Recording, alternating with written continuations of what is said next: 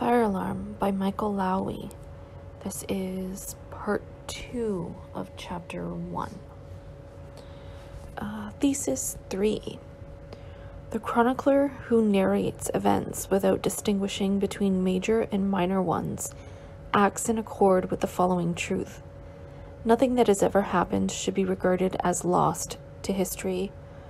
Of course, only a redeemed mankind is granted the fullness of its past, which is to say, only for a redeemed mankind has its past become citable in all its moments.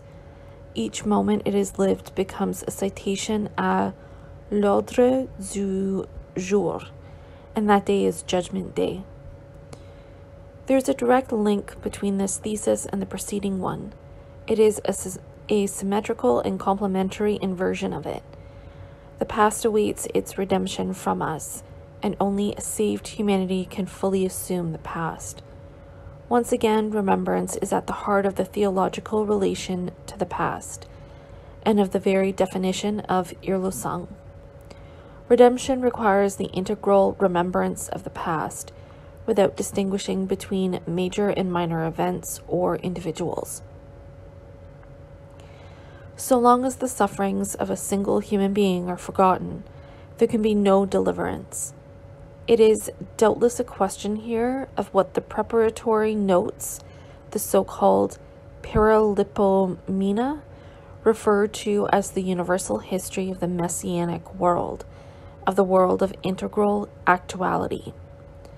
The example of the chronicler to illustrate this demand may seem ill-chosen. Is he not the paradigmatic example of the person who writes history from the viewpoint of the winners, of the kings, princes, and emperors? But Benjamin seems to wish deliberately to ignore this aspect. He chooses the chronicler because the chronicler represents the integral history he is calling for, a history that excludes no detail, no event, however insignificant, and for which nothing is lost. The Russian writer Leskov, Franz Kafka, and Anna Segers are, in his view, modern figures of the chronicler understood in this way. Irving Wolfarth, one of the most insightful readers of Benjamin's work, rightly stresses that the chronicler anticipates the Last Judgment, which, like him, rejects any form of discrimination, a view that reminds us somewhat of the doctrine mentioned by Benjamin in his essay on Leskov of certain schools of thought within the Orthodox Church, which hold that all souls go to paradise. And Benjamin does indeed, in The Storyteller of 1936, mention Leskov's sympathy for Origen's speculations regarding apokatastasis, the ultimate salvation of all souls without exception. The redemption, the last judgment of Thesis 3, is then an apokatastasis, in this sense that every past victim, every attempt at emancipation, however humble and minor, will be rescued from oblivion and mentioned in dispatches. That is to say, recognized, honored, and remembered.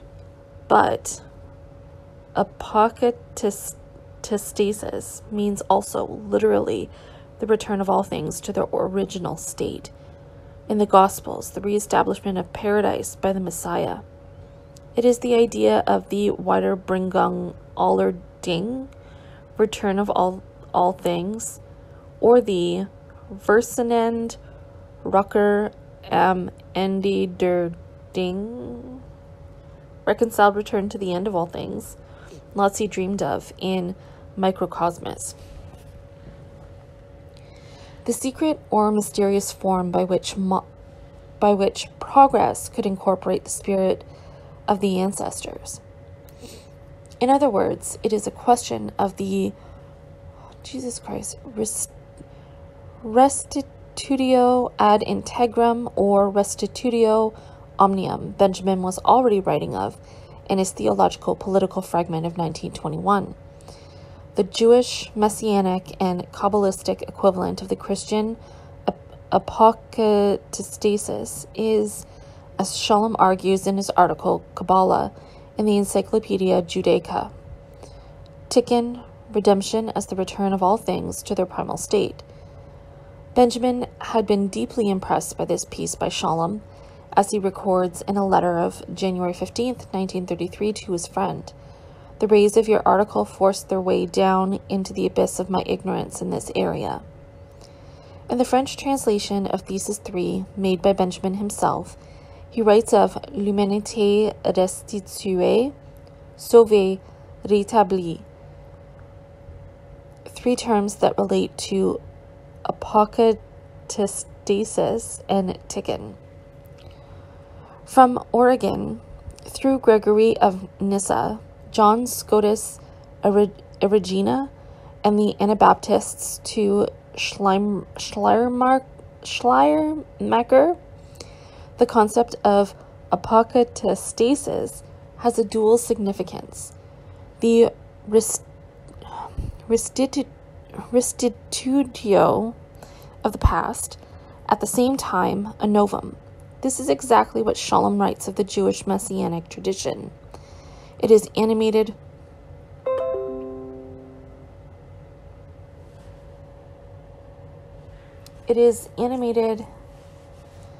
both by the desire for the restoration of the original state of things and by a utopian vision of the future and a kind of mutual illumination.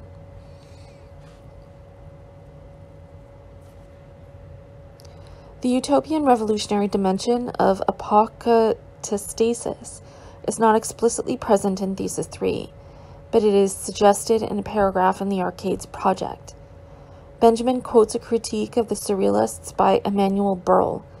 Instead of following the course of the modern world, Berle argues, the Surrealists tried to relocate themselves to a moment anterior even to the development of Marxism, the period of the 1820s, 30s, and 40s, a clear reference to the utopian socialists and or Blanky.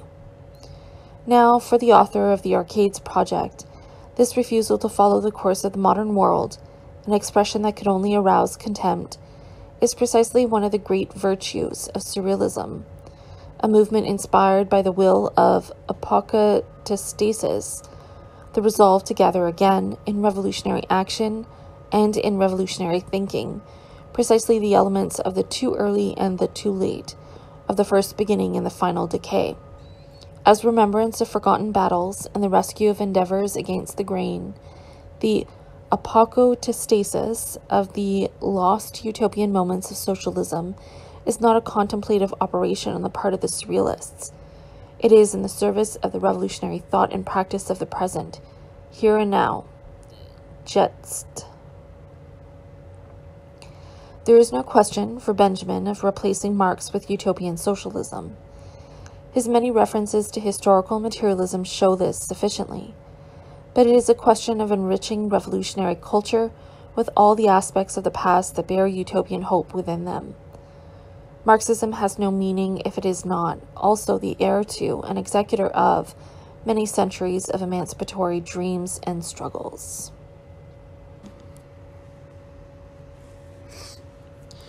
Thesis 4. Seek for food and clothing first, then shall the kingdom of God be granted to you. This is a quote from Hegel in 1807. Just that sentence. Class struggle, which for a historian schooled in Marx is always in evidence, is a fight for the crude and material things without which no refined and spiritual things could exist. But these latter things which are present in class struggle are not present as a vision of spoils that fall to the victor. They are alive in this struggle as confidence, courage, humor, cunning, and fortitude, and have effects that reach far back into the past. They constantly call into question every victory, past and present, of the rulers. As flowers turn towards the sun, what has been strives to turn, by dint of a secret heliotropism, towards that sun which is rising in the sky of history. The historical materialist must be aware of this most inconspicuous of all transformations.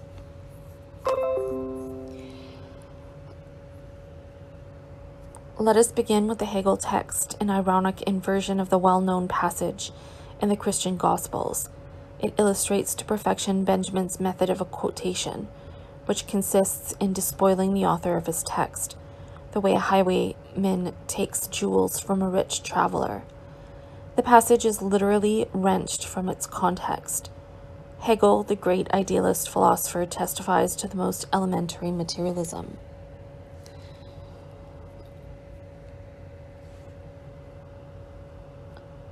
At the same time, the epigraph connects Thesis 4 to the two preceding theses. That is to say, it connects them to the theme of redemption. No salvation without revolutionary transformations of material life. The concept of the kingdom of God that appears here is somewhat reminiscent of that of Thomas Müntzer, as Friedrich Engels presents him in The Peasant War in Germany. By the kingdom of God, Müntzer meant a society without class differences, private property and a state authority independent of, and foreign to, the members of society. With the slight difference that Benjamin would not go so far as to fully to secularize the theological significance of the concept. The historical materialism, the being schooled in Marx, that is referred to here is, of course, reinterpreted by Benjamin in his own terms. It is a heterodox, heretical, idiosyncratic, uncategorizable version. In certain respects, Benjamin is close here to Brecht. Like him, he insists on the priority of crude and material things. Food first, then morality, sing the characters in the Threepenny Opera. However, unlike his friend, Benjamin accords crucial importance to spiritual and moral forces in the class struggle. Faith, Benjamin's translation of the word Zuversicht, courage and perseverance. The list of spiritual qualities includes two others that are perfectly Brechtian: humor, and, above all, the cunning of the oppressed. There is then in Benjamin a dialectic of the material and the spiritual and the class struggle that goes beyond the rather mechanistic model of infrastructure and superstructure. The stakes in the struggle are material, but the motivation of the social actors is spiritual. If it were not driven by certain moral qualities, the dominated class could not fight for its liberation. Let us try to pin down Benjamin's Marxism more precisely. The most essential concept of historical materialism for him is not abstract philosophical materialism. It is class struggle. It is that struggle that is constantly present to the historian schooled by the thought of Karl Marx. And it is that struggle, too, which enables us to understand the present, past, and future, as well as the secret bond between them. It is the place where theory and praxis coincide, and we know it is that coincidence which initially drew Benjamin to Marxism when he read Lucas's History and Class Consciousness in 1924. Though almost all Marxists make reference to the class struggle, few devote such passionate, intense, and exclusive attention to it as Walter Benjamin. What interests him in the past is not the development of the productive forces, the contradiction between the forces and relations of production, forms of property or state forms, or the development of modes of production, essential themes of Marx's work, but the life and death struggle between oppressors and oppressed, exploiters and exploited, dominators and dominated. History thus appears to him as a succession of victories by the powerful. The power of a ruling class is not the mere product of its economic and political force, or of the distribution of property, or of the transformations of the productive system. It always implies a historic triumph in the battle against the subordinate classes, against the evolutionary view of history as an accumulation of gains, as progress towards ever more freedom, rationality, or civilization. He sees it from below, from the standpoint of the defeated, as a series of victories of the ruling classes. His formulation is quite clearly also distinct from Marx and Engels' famous statement in the Communist Manifesto, which stresses rather the victory of the revolutionary classes over the course of history, save in the exceptional case of the common ruin of the contending classes. However, each new battle on the part of the oppressed puts in question not only present domination, but also those past victories. The forces spirituelles, or the never mind, that's French too. Benjamin's own translation into French of the current struggle, rayonnant, shine forth into the distant past, into la nuit des temps, the mists, literally the night of time. The past is lit by the light of today's battles, by the sun rising in the firmament of history. The metaphor of the sun was a traditional image of the German labor movement. Brothers to Sun to Freedom proclaimed the old anthem of the Social Democratic Party. But this was a reference to the sun of the future that illumines the present.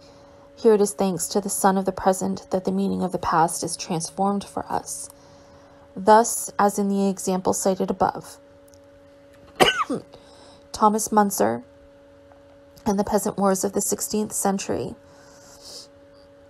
are reinterpreted by Frederick Engels and later by Ernst Bloch in the light of the battles of the modern workers' movement. Current struggles cast into question the historical victories of the oppressors because they undermine the legitimacy of the power of the ruling class or classes, past and present. Benjamin is here explicitly taking a stand against a certain evolutionary conception of Marxism, already present in certain passages in Marx's writings.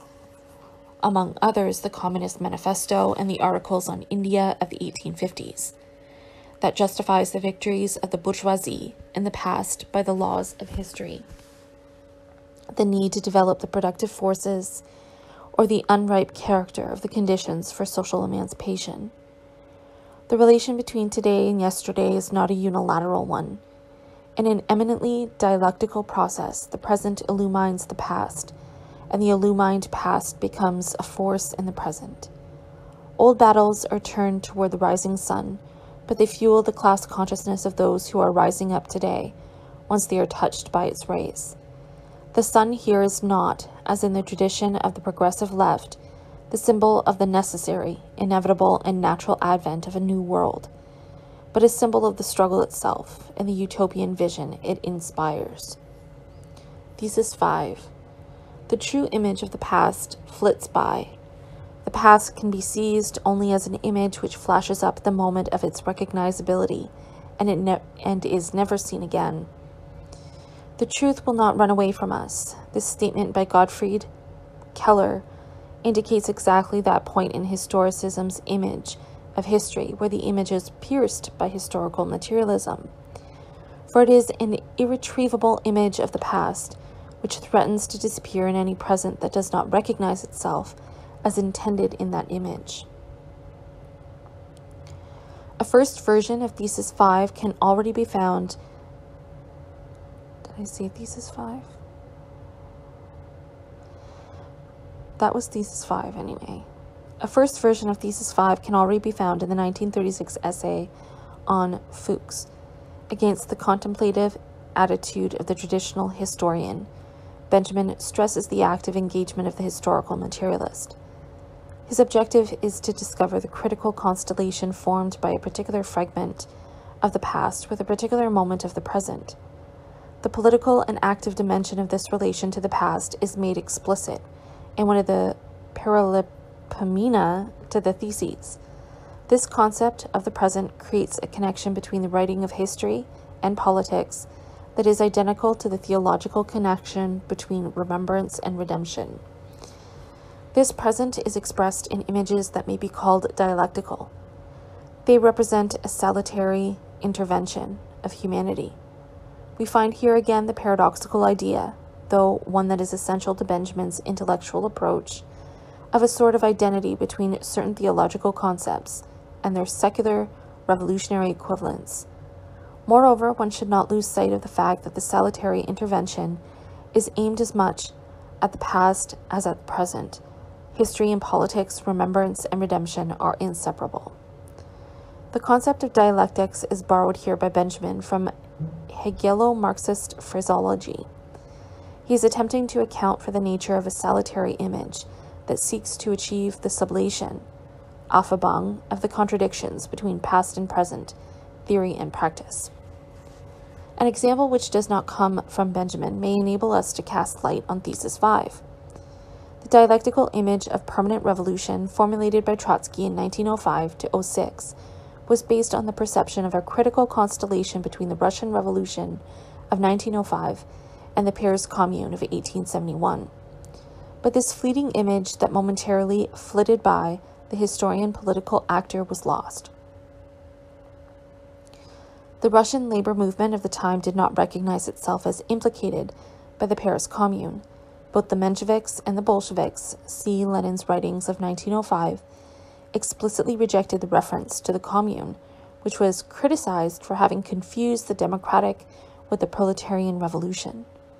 The joyous message the historian militant brought breathless from the past fell on deaf ears. It would be a dozen more years before, with Lenin's April Theses, which draw inspiration from the model of the Commune of 1871, a new constellation could emerge, this time successfully. An illuminating comment by Jean-Marie Gongbei on Benjamin's open history applies very exactly to Thesis 5.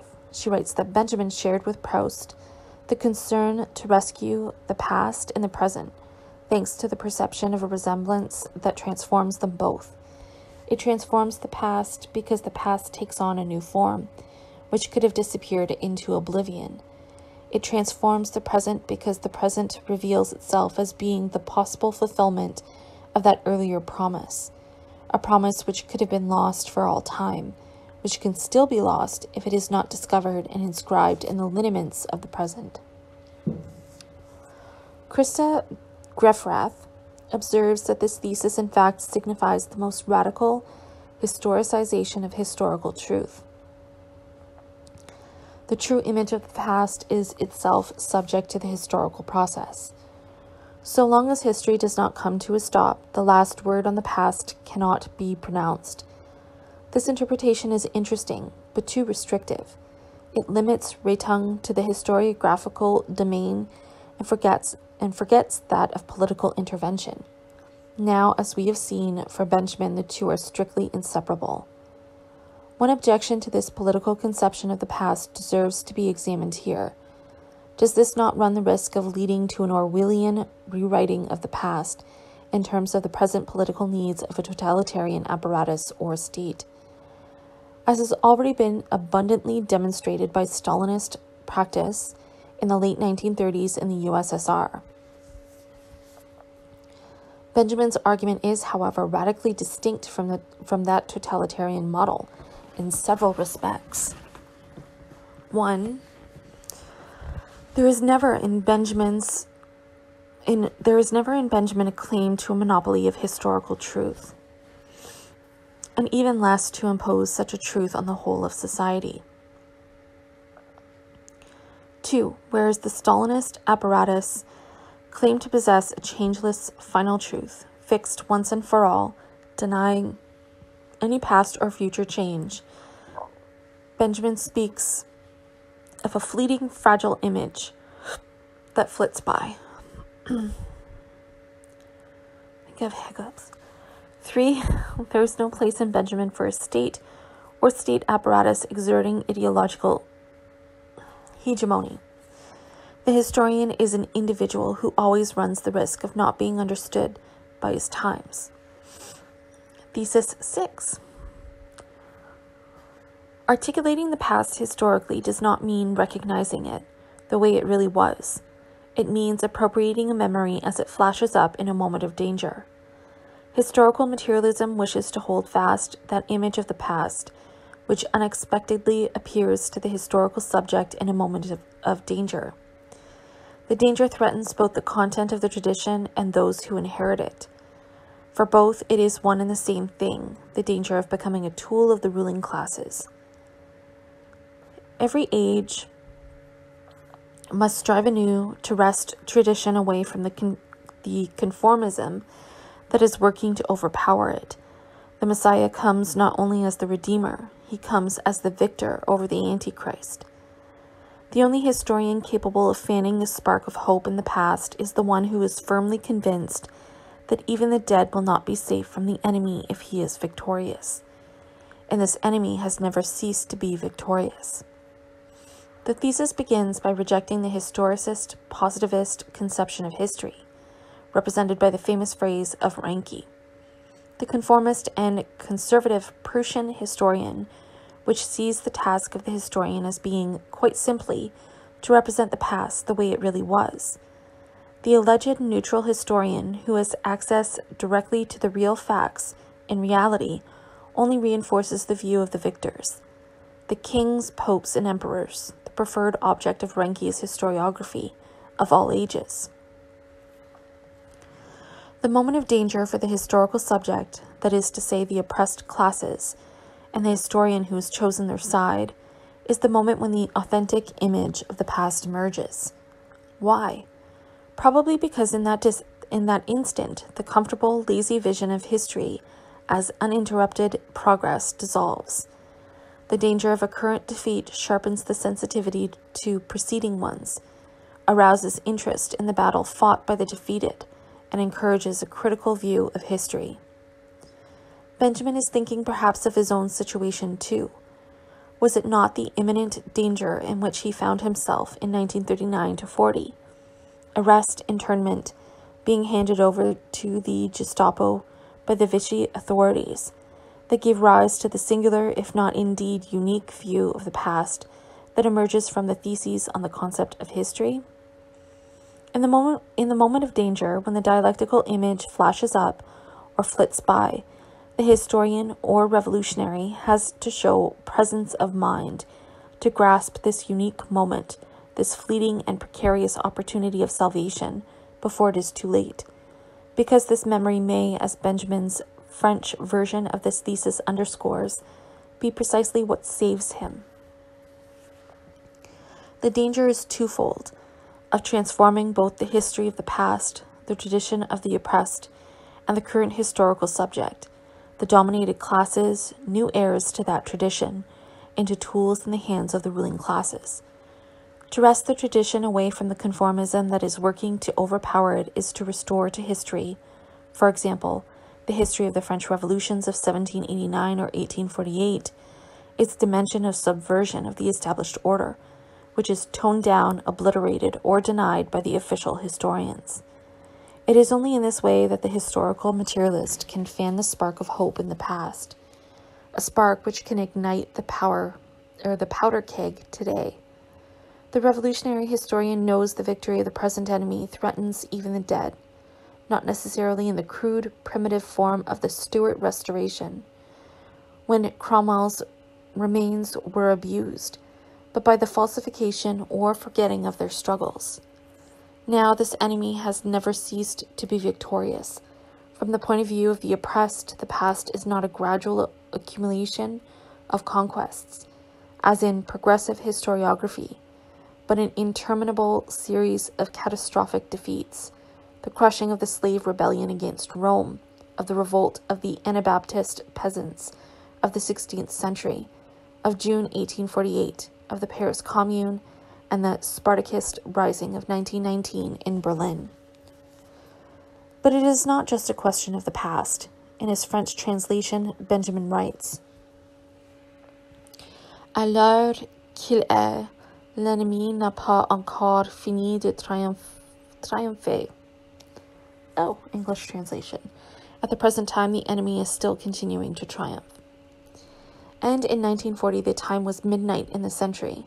To borrow once again Serge's fine expression, the enemy's victories were monumental. The defeat of Republican Spain, the Nazi-Soviet pact, the occupation of Europe by the Third Reich. Benjamin knew well this present enemy, fascism.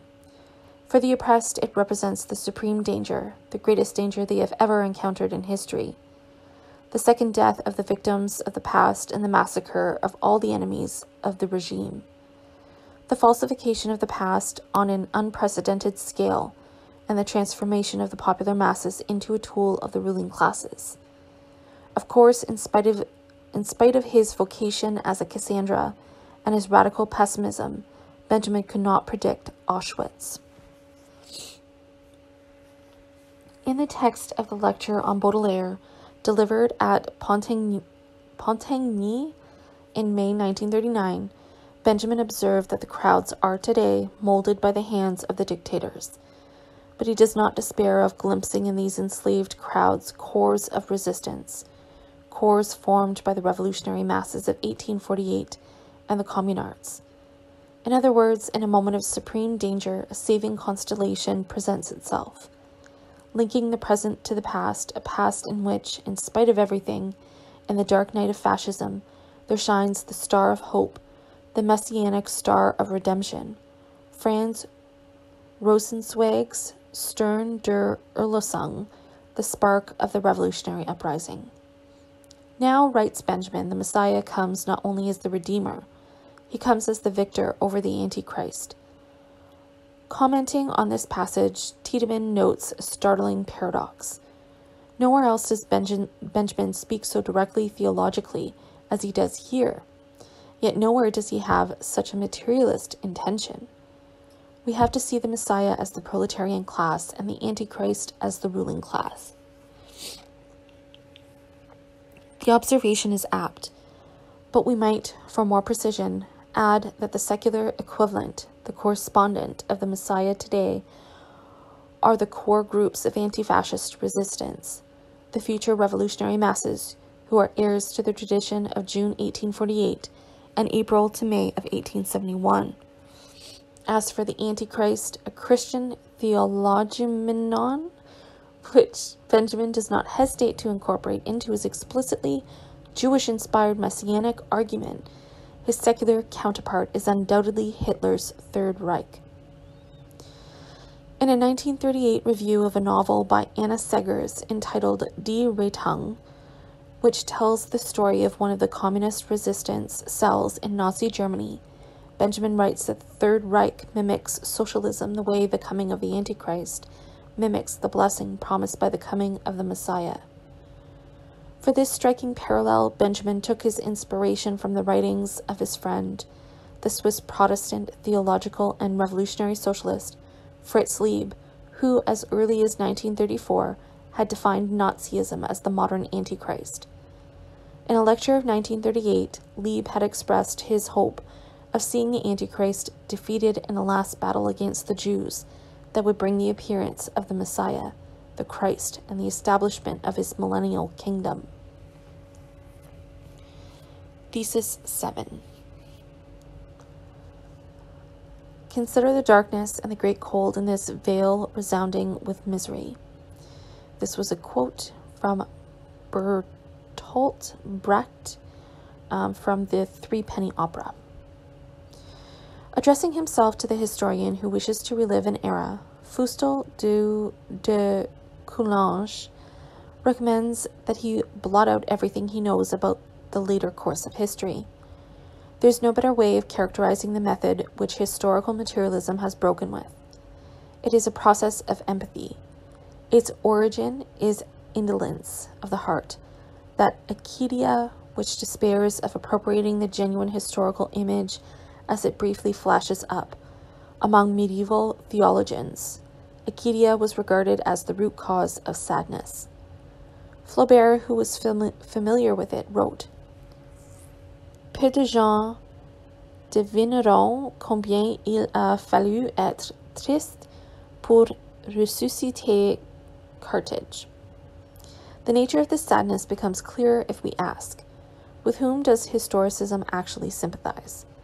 The answer is inevitable, with the victor, and all rulers are the heirs of prior conquerors. Hence, empathizing with the victor invariably benefits the current rulers. The historical materialist knows what this means. Whoever has emerged victorious participates to this day in the triumphal procession in which current rulers step over those who are lying prostrate.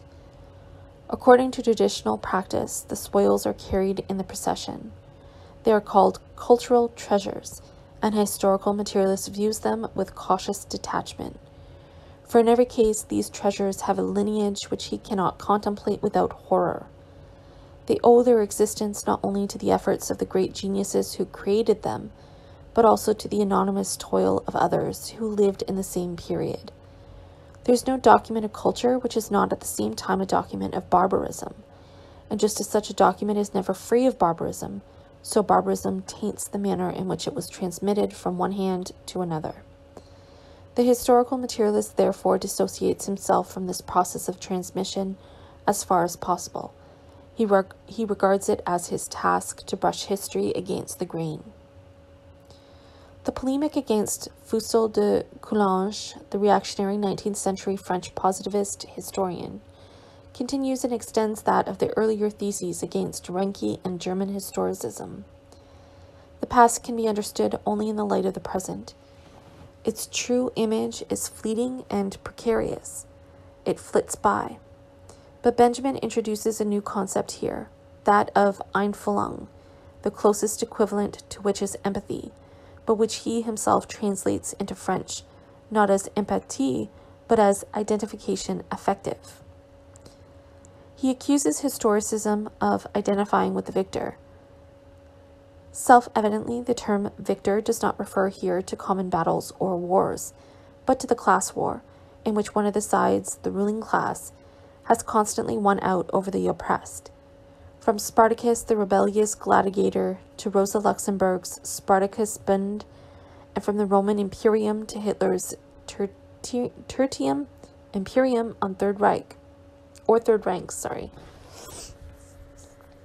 The origin of the empathy that identifies with the triumphal procession of the dominators is to be found, according to Benjamin, in acedia, a Latin term which denotes indolence of the heart, melancholia.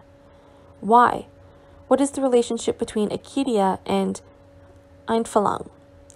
Thesis 7 does not explain this in any way, but we can find the key to the problem in the origin of German tragic drama.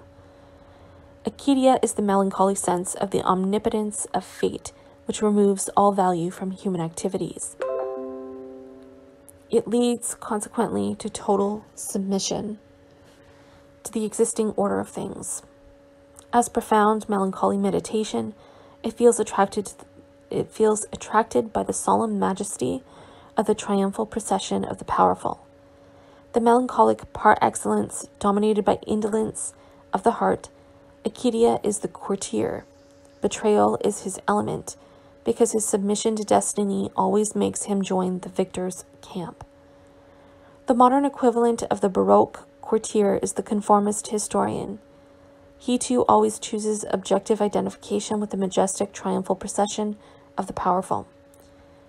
The great historian Heinrich von Sibbel, a disciple of Renke, was not at all reluctant to proclaim that success is the supreme judge and direct deciding factor in the eyes of the historian. This attitude was not just the prerogative of German historiography. Benjamin here cites Fustel de Coulanges. He might also have mentioned Victor Cousin, who, in his Introduction to the History of Philosophy of 1828, develops an impressive philosophy of the victors, which, with admirable elegance, links success with morality. It reads, "I pardon victory as necessary and useful. I shall undertake now to pardon it as just, in the narrowest sense of the word. I shall undertake to demonstrate the morality of success. Ordinarily, success is seen merely as the triumph of force, and a kind of sentimental sympathy attracts us to the defeated party. I hope that I have demonstrated that, since there always has to be a defeated party, and the victor is always the party who has to win, it must be proved that the victor not only serves civilization, but that he is better and more moral, and it is for that reason he is the victor. If it were not thus, there would be a contradiction between morality and civilization, which is impossible, the two being merely two sides, two distinct but harmonious elements of the same idea. It is against precisely this servile historicism that Benjamin is rebelling when he proposes to brush history against the grain.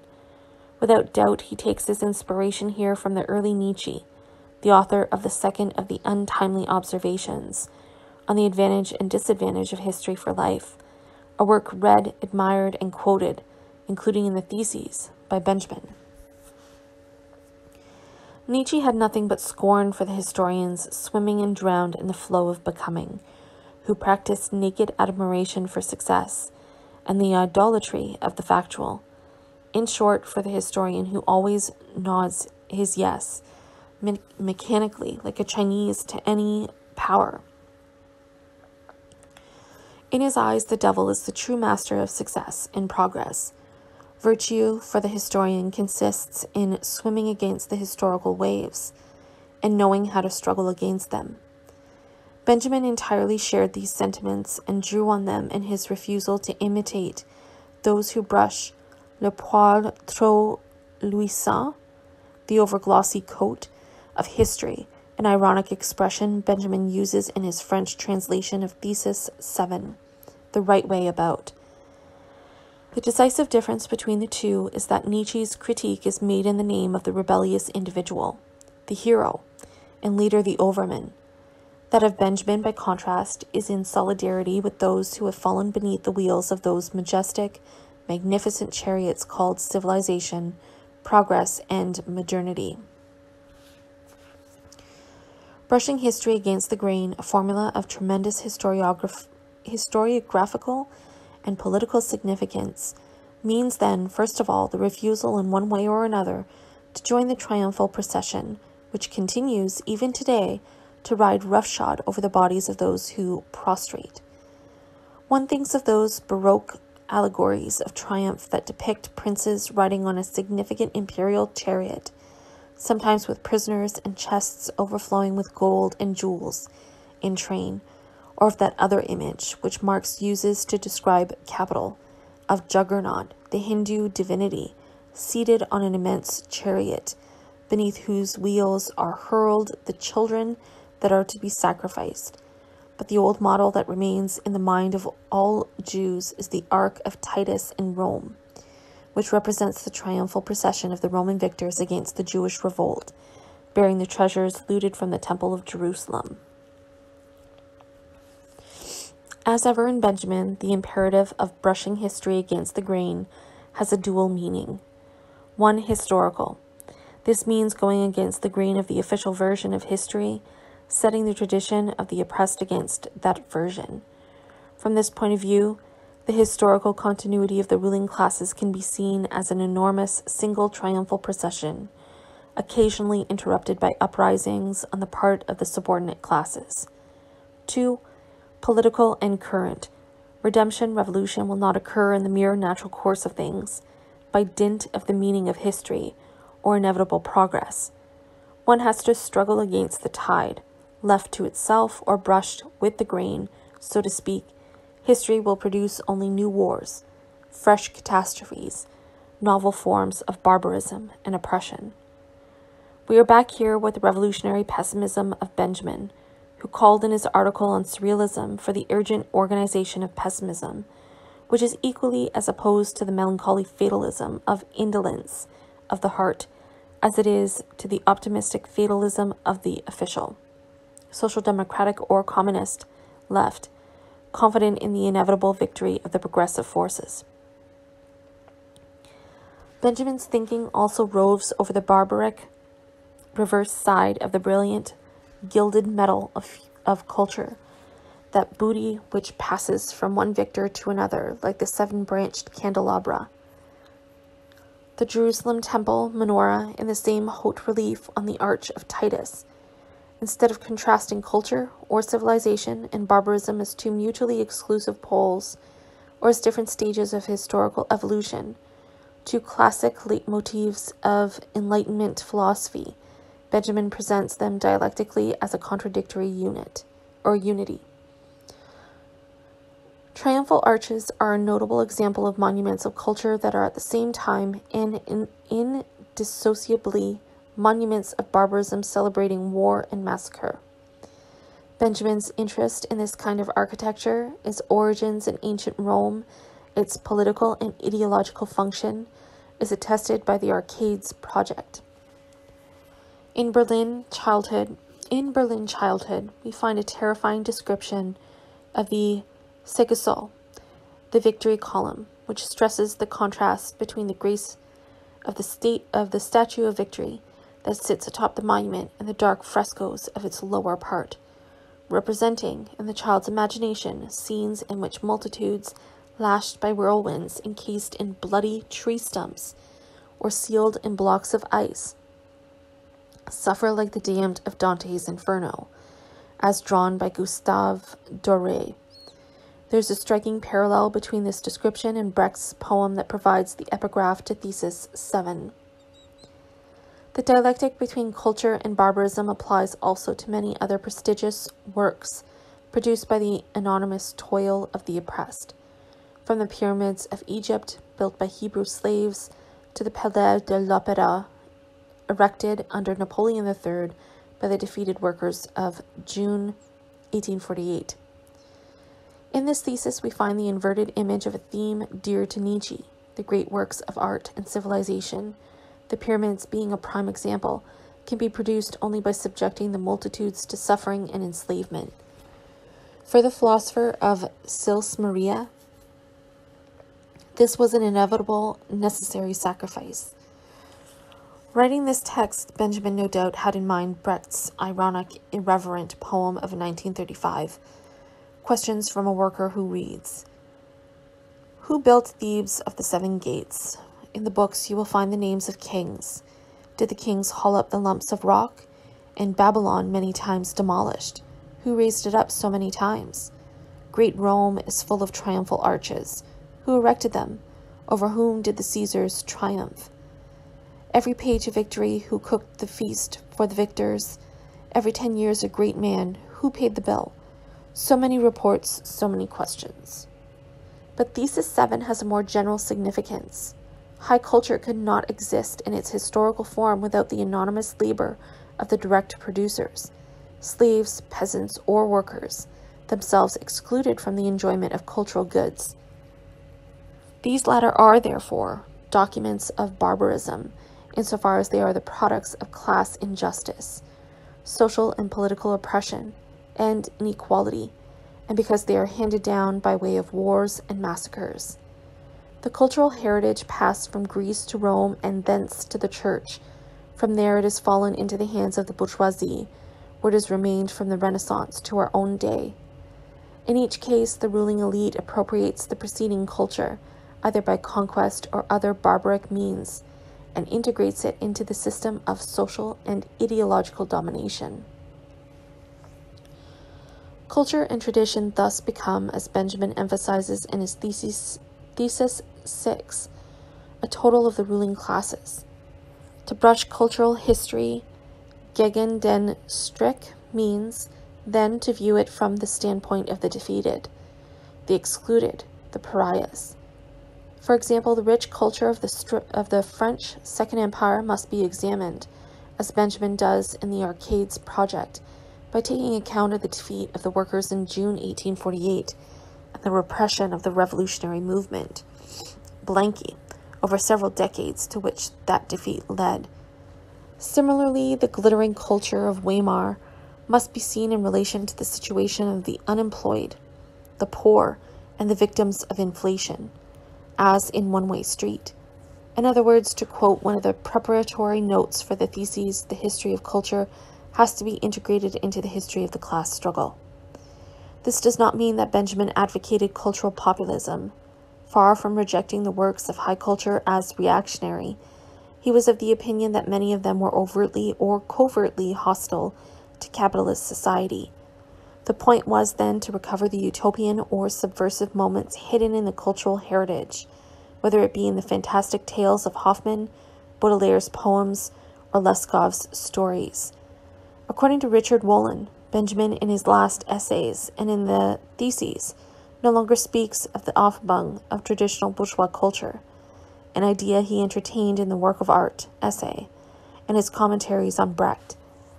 Rather, it is the effort to preserve and render exotic the secret utopian potential embedded in traditional works of culture that Benjamin views as the preeminent task of materialist criticism. This is true inasmuch as this preservation is dialectically linked to the destructive moment.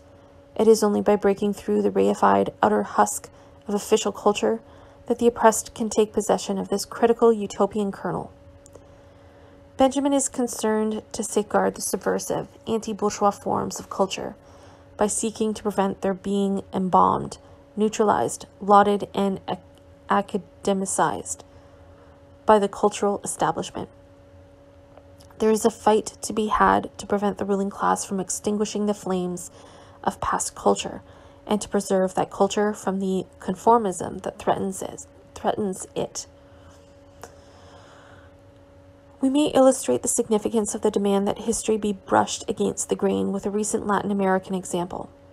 The celebration of the cinquecentennial of the discovery of the Americas. The cultural festivities organized by the state, the church, or by private initiative are fine examples of empathy with the victors of the 16th century. An Eiffelung which unfailingly redounds to the advantage of today's leaders, the local and multinational financial elites that have inherited the power of the old conquistadors. To write history à contresens, the term Benjamin uses in his own French translation of the theses is to refuse any effective identification with the official heroes of the cinquecentennial, the Iberian colonialists, and the European powers who brought religion, culture, and civilization to the savage Indians. This means, savage is in quotation marks, by the way. This means regarding every monument of colonial culture, the cathedrals of Mexico City or Lima, Cortez's palace at Cuernavaca, as being also a document of barbarism, a product of war, extermination, and ruthless oppression. For centuries, the official history of the discovery, conquest, and conversion of South America was not merely hegemonic, but practically the only version on the political and cultural scene. It was not until the Mexican Revolution of 1911 that this hegemony began to be contested. Diego Rivera's frescoes at Cortez's palace in Cuernavaca mark a genuine turning point in the history of Latin American culture by their iconoclastic demystification of the conquistador and the artist's sympathy for the native warriors. 50 years later, Open Veins of Latin America, the famous work by one of the continent's greatest essayists, the Uruguayan Eduardo Galeano, presents in a powerful synthesis the charge sheet of Iberian colonization from the point of view of the victims and their cultures, the Indians, the black slaves, and the mestizos. During the debate on the cinquecentennial, Galeano intervened in almost Benjaminian terms. I do not know if he has ever read the 1940 Theses, to call for the celebration of the defeated, not the victors, and the safeguarding of some of our oldest traditions, such as the communal way of life, because it is from its most ancient sources that America can draw to find its freshest lifeblood. The past says things that concern the future. While Spain, Europe, and the USA were preparing to celebrate the coming of Christopher Columbus, a Latin American meeting held at Zelaju, Guatemala, one of the bastions of Maya culture, in October 1991, called for the commemoration of 5 centuries of Black, Indian, and popular resistance. The Zapatistas of the EZLN initially wanted their uprising to coincide with the anniversary of 1492, but for reasons of military unreadiness, put off their action until 1994. They were, however, behind an act of symbolic reparation, the overturning of the statue of the conquistador Diego de Mazariega in the center of San Cristobal de los Casas, the capital of the Chiapas, in 1992 by a crowd of indigenous peoples that had come down from the mountains. Politics, culture, and history were intimately interlinked in the clashes around the cinquecentennial, but that would hardly have surprised Walter Benjamin.